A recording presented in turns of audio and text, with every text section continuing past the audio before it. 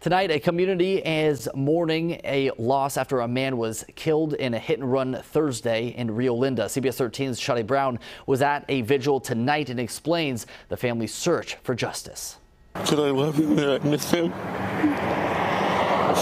And then I will make sure that whoever did this is caught. Married for 11 years. Brian was the most caring person that I'd ever met. Celebrating his birthday just 2 months ago. Emotions of anger, hurt, not knowing,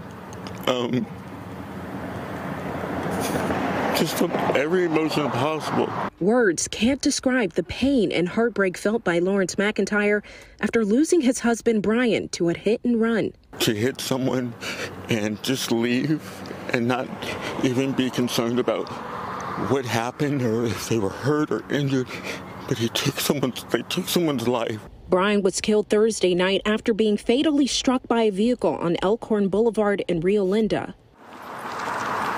Saturday night, candles were lit, hugs were shared, tears shed, and pictures were held. Many gathering for a vigil put on by the victim's family in remembrance of Brian. But the vigil is not just for remembrance, but a plea for justice.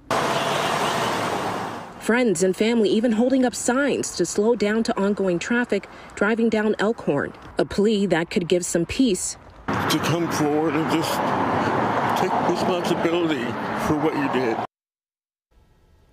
The investigation in McIntyre's death is still active as CHP looks for a suspect. Right now, they believe the driver was in a silver Pontiac.